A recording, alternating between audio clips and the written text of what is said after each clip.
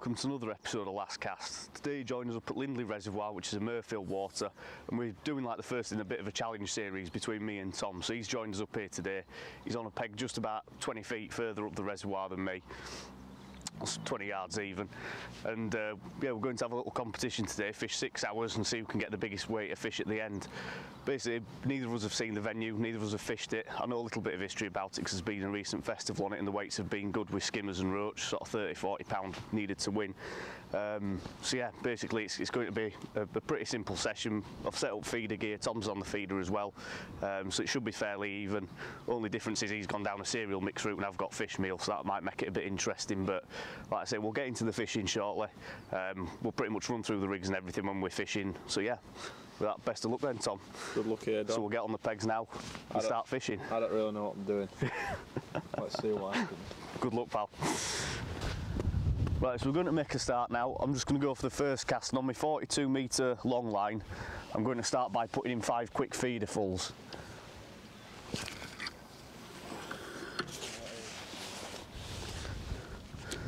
So hopefully Tom's run you through what his plan is. Basically, I've gone for 2 lines here today. I've got a 42 metre line, which I've got two rods clipped up for, and I've also got an 18 metre line, which I'm thinking for roach. So I'm just going to let that feeder empty, prepare another. Like I say, I have 5 quick casts. I've got a baited up just in case I can snare one early, but I don't expect that to be the case. So in terms of where we're fishing, I've had a bit of a lead around. I've picked a nice range, 42 metres. The bottom's dead clear, but it is incredibly deep. I'd say it's an 8 count, between an 8 and a 9 count on a 40 gram feeder, so we're probably talking over 30 feet deep. So I'm packing the feeders really hard, and I expect at some point today I'll have to switch to a window feeder as well to keep the fish down. So like I say, we'll get these first 5 feeder fulls in, and then we'll make a start on the 18 metre line.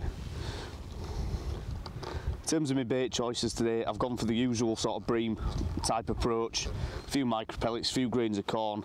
I've got some 4mm pellets, some 2mm pellets, some casters and some dead maggots, and obviously dendrobenas as well. So I've covered all my options really. The only thing that I've done is taken a bit of a gamble and gone for a fish meal mix. Right, so here we are. I've got me feeder set up here. Really professional way of doing it, this, you see. Twizzle boom. Yeah, I know what that does and everything, me. So I've twizzle boomed it, copied it off YouTube. So we've got that. Got it going down to a hook, length of fluorocarbon and a size 14 hook. Bought them from shop. Not that Hayden does stuff like that. And then I'm going to put some bit of ground bait. A bit of chopped worm and some maggot. I'm going to put some on hook and cast out and see what happens. Yeah, as you can tell I know what I'm doing, so wish me luck. Yes! I'm in. I'm in here, Don. I think it might have come off. Oh no, it's on. Something's on. It's a patch. Deep hook patch.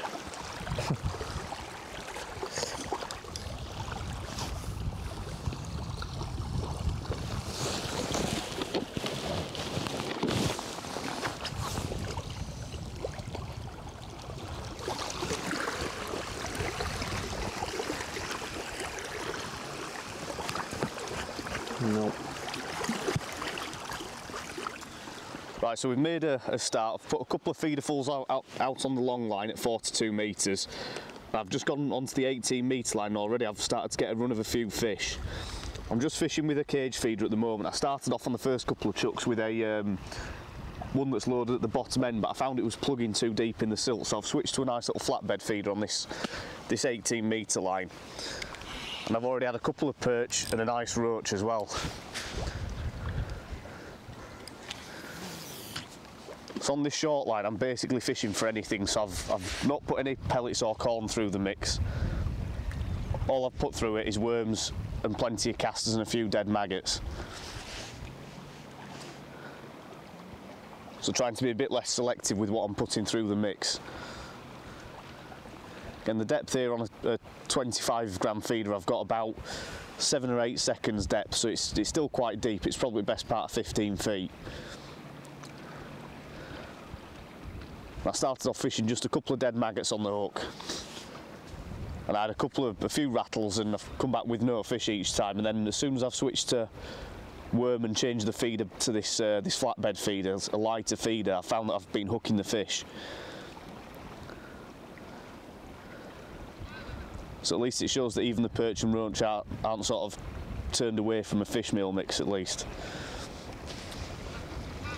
But what it's also making me think is on that long line, the 42 metre line where I've put a few feederfuls in, that probably won't last, so I'll have to, that's a fish on there. So on that 42 metre line, I reckon it'll be a case of once this dries up, that's when I'll go on it. I think a couple of feederfuls won't really last that long in here, considering how many fish are in the peg. It's a nice little perch. Nice little fish there. But not really the stamp we're after. I'm hoping for a few skimmers and better roach ideally. With the feeder, obviously, because I'm getting a few bites, I've brought that stop down to pretty much 3/4 of an inch now, so at least the perch are lip hooking themselves, and rather than getting deep hooked, and also it gives me a better chance of hitting bites from roach.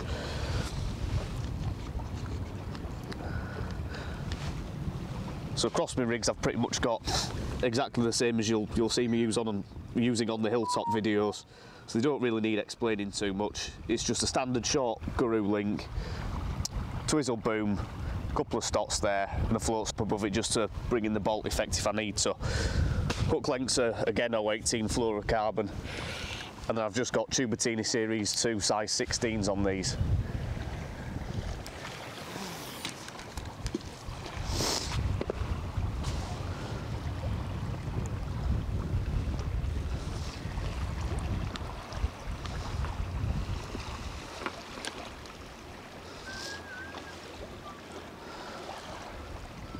So again, I started off fishing fairly negatively with just a few bits of loose offerings within the feeder.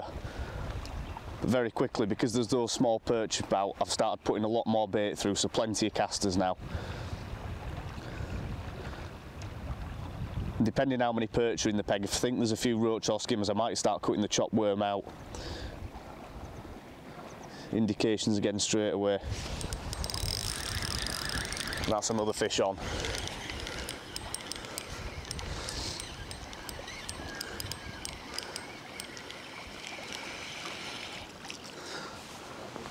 Again, another small perch. So what I'll do is I'll keep changing things around. I think I'm going to cut the worm out of the feeder now and just start introducing casters, and I may even put the odd grain of corn in as well now, thinking that there might be a few roach and skimmers about. But like I say, for the long line, I'm just going to target that purely with skimmers in mind, so pellets, sweet corn and a few casters. So we'll get this back out there and hopefully we continue catching.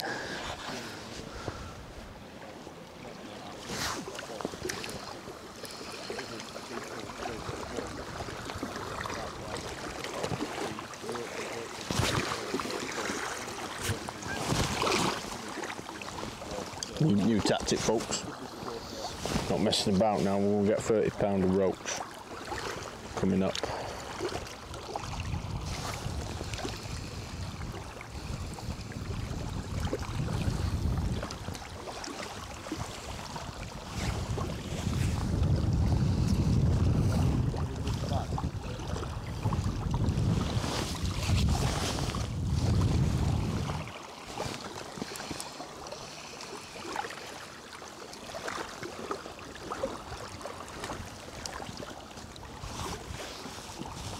Bagging up. Easy this. Get a nice weight here. I'm gonna beat him. Right, so we're pretty much into the first hour now. It's probably been an hour since we started.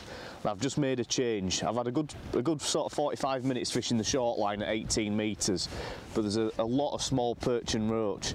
Pretty much getting a bite every chuck, even fishing double corn on the hook. I can't believe how many fish are in front of me. So because I don't know the venue, what I've decided to do is leave that, and I've taken that there's plenty of small fish in that shallower, shorter swim. Because I'm going to spend a bit of time fishing the long line now. So as we said when we started, I've started off at 42 metres, and pretty quickly I've sacked that in. I've decided to bring it back to 30 metres where it's a bit shallower, a bit easier on the cast. And I've basically just put in 4 or 5 big feeder fulls, full of ground bait, full of pellets, 4mm pellets, 2mm, and a fair few grains of corn as well. So I've put in a good bed of bait down there. And I'm just having the first cast on that now with a window feeder.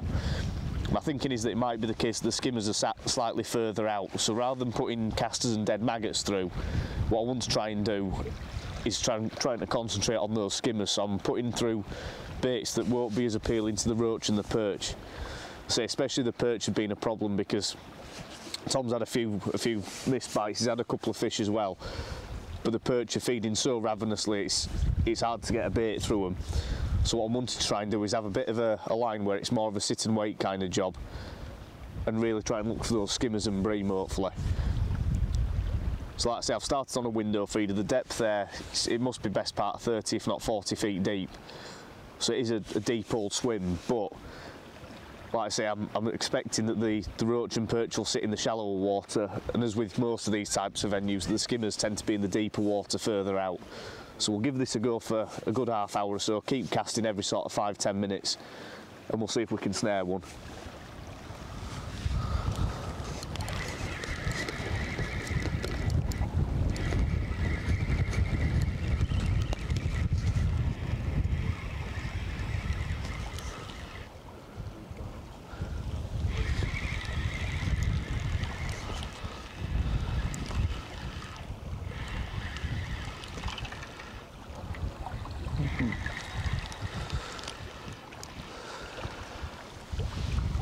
Right, so this is the first fish on that 30-metre line, and it's a small skimmer. Just had this on 4 dead maggots. As you can see, I've got a window feeder on, so my thinking there is that I'm able to get the fish down to the bottom, but it's a good sign after probably 10 or 15 casts. I've just kept them on quick casts. I've got a nice little skimmer, and that's what we were after on that line.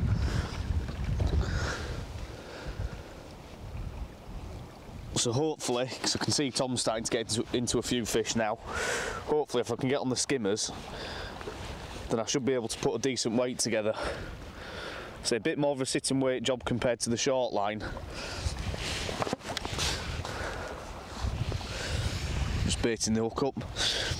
A bit more of a sit and wait job than the short line, but if we're catching better quality fish like that, it'll be worth the wait.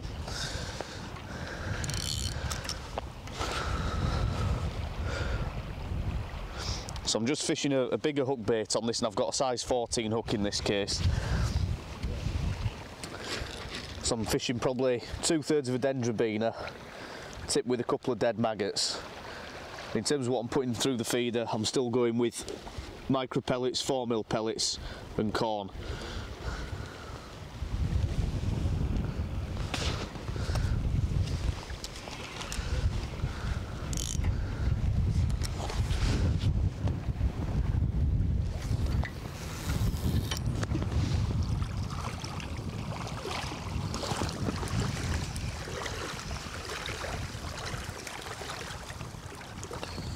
Right, well, as you can see, I've changed tactics now.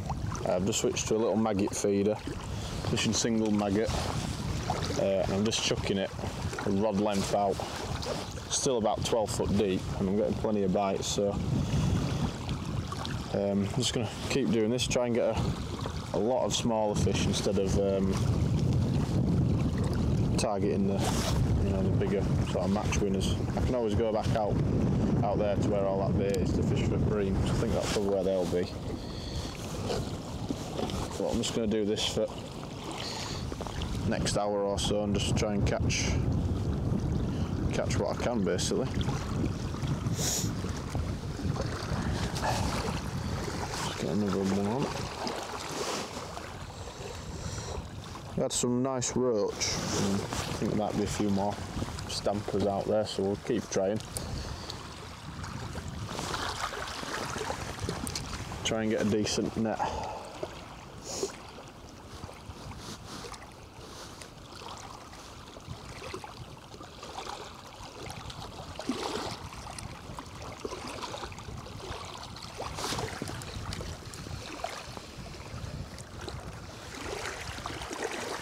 Perch.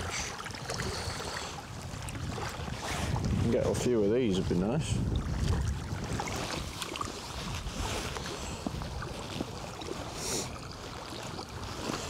Double maggot doing the damage. Just wondering if it's worth trying a worm, see if there's anything bigger there. I think most of the fish are just about that size, to be honest.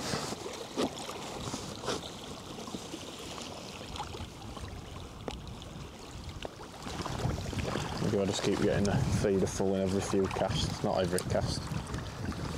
Just keep them on it.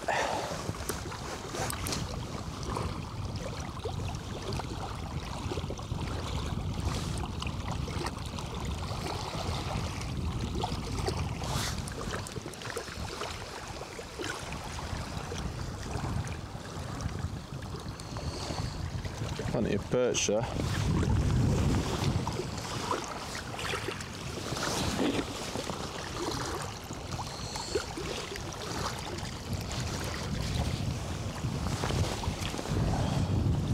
I'm just hoping Hayden's not put an hole in this net. Sabotage.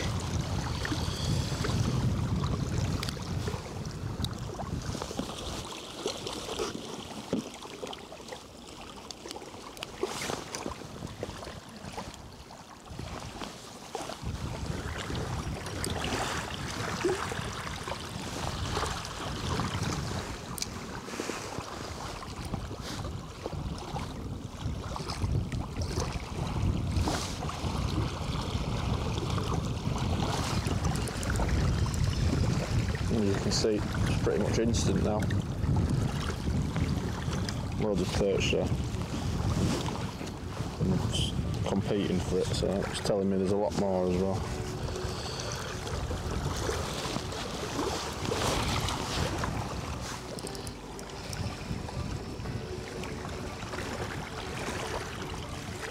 Good gin.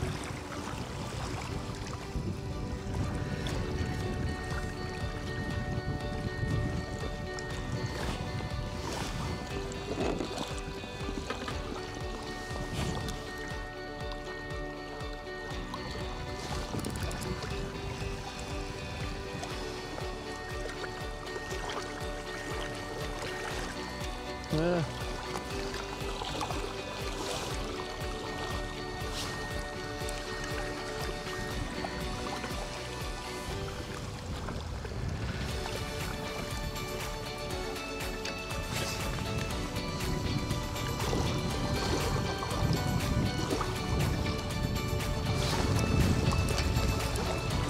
Slightly better fish.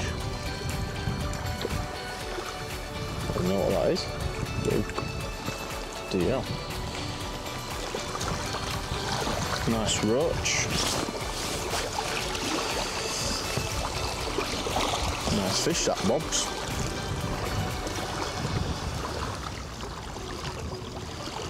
Nice stamp roach, 6 to 8 ounce I'd say.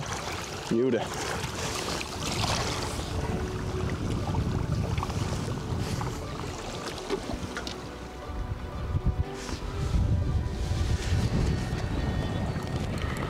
Right, so we're into another fish now, and what I've done for the past sort of 2 hours, I think we're coming up to sort of the 4-hour mark now,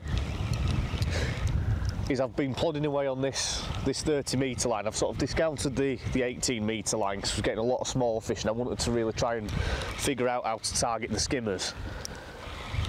And after switching from a window feeder back to a cage, and then what I've started doing is slopping up the ground bait to create a bit of a cloud as it's falling down, thinking that the fish are sat off bottom and they'll chase it down.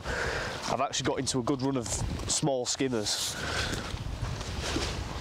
So I think this could be probably the 8th or 9th now. So they're not massive fish, they're not proper bream, but they're a nice stamp, and it's, like I say, rather than missing a lot of bites fishing for the small fish,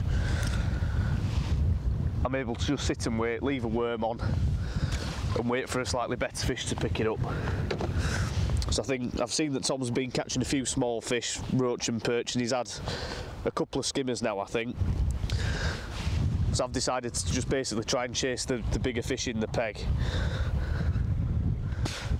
I say it makes life a little bit easier as opposed to fishing for the small fish like roach and perch on the feeder, where you can end up missing a lot of bites and wasting a lot of time.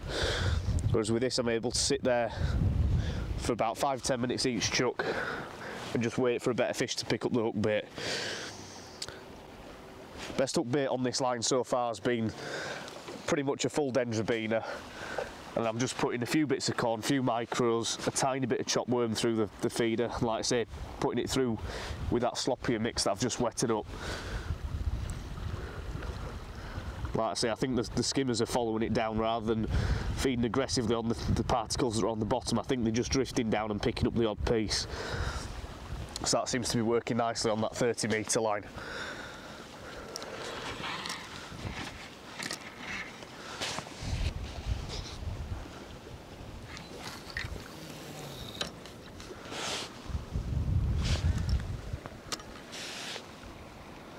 So again, there's plenty of depth there.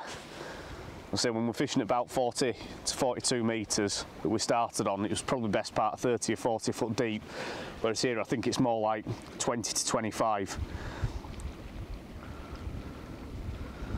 So I'm fishing a 40 gram feeder. It's probably, I'd say, a 7 count for it to hit bottom there. Again, I did catch a couple of fish using the window feeder, thinking that I don't want to draw small fish into the peg and have any particles coming off, but as it turns out, it looks like the roach and perch don't really want to sit in that depth of water, which is ideal. So it means that I'm not getting pestered with missed bites and lots of little plucks on the tip. I can just sit there and, like I say, wait for a proper indication.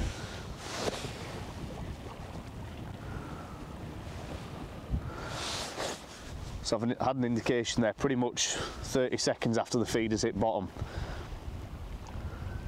And that's what I'm hoping with this method, that the fish will, like I say, come down and take the bait pretty quickly after the feeder's gone in. They've just sort of sat in that cloud and following it down. Again, what I don't want to do is fish it for too long, fishing the sloppy ground bait mix, just in case it encourages the fish to stay off bottom.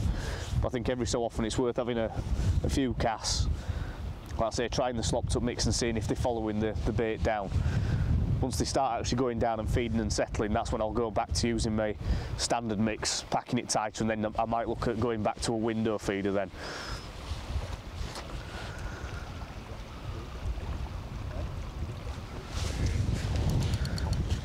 Right, so there's a nice bite. That one's nearly taken the rod in.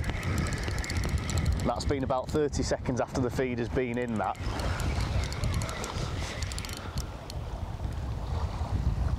And if I'm gambling, I'm saying this is probably going to be the biggest fish that we've had so far. Certainly feels a bit heavier than the last.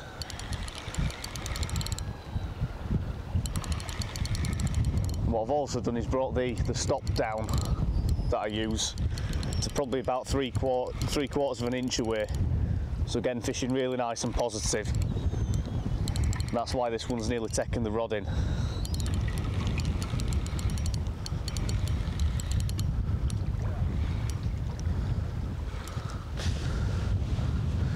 He looks to have just foul looked himself, possibly.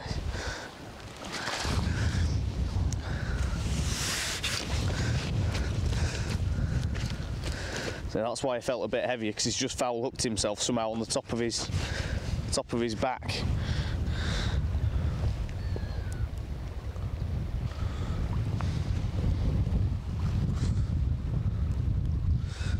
Let's get another stamp skimmer. These are what we're after. So he must have been following the feeder down and swum under the hook length while it was falling and just hooked himself. That's why he nearly took the rod in.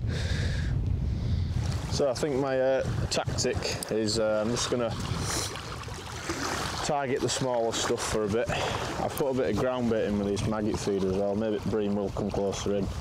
But I'm going to do this for the next few hours and then target the bigger stuff a bit later on. But I'm getting near enough a bite of chuck now. I've just switched over to worm to see if I can pick out some bigger perch and roach maybe. But yeah, I'm going to crack on now and see if we can get a decent net of fish. And there we go, there's another one on.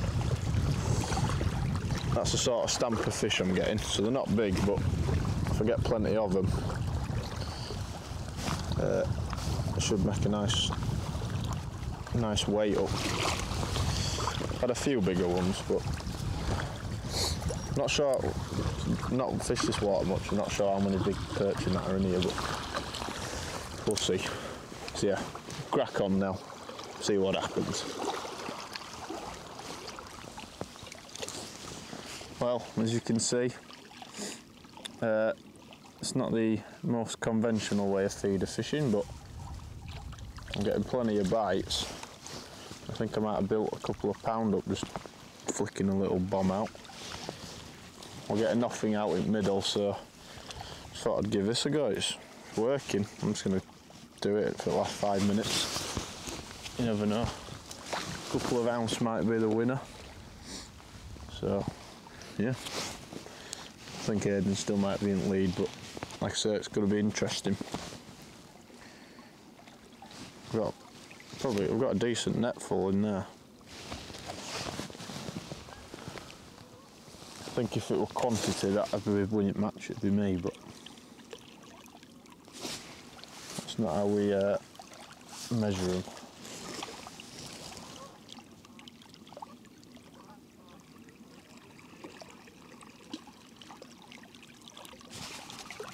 Well, as you can see, bites are pretty much instant as it's going in. Just a single white maggot.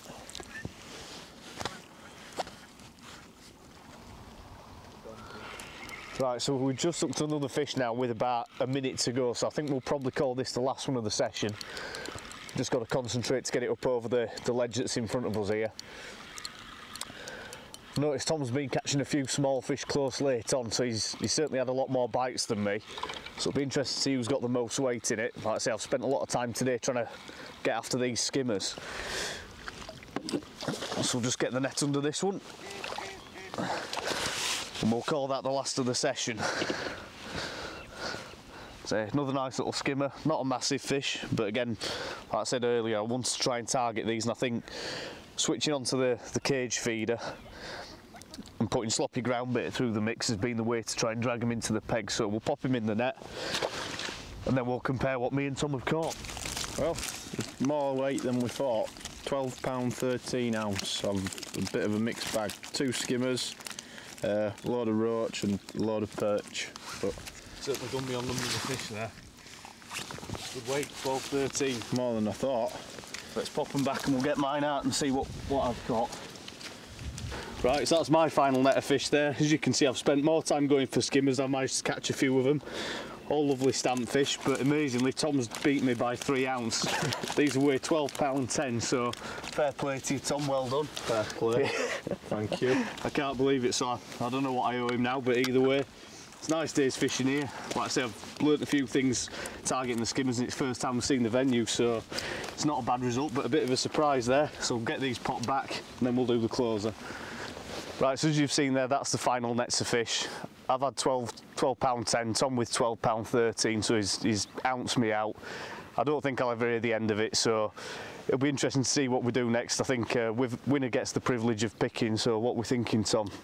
I reckon method feeder on a commercial, got carp and bream. So that's his shout, so obviously that'll be the next one we do on this little challenge series. Hopefully I can give him a good hiding on that and not be embarrassed again like I've been today. So I'll say until next time, thanks for watching, don't forget to subscribe and we'll see you on that next episode.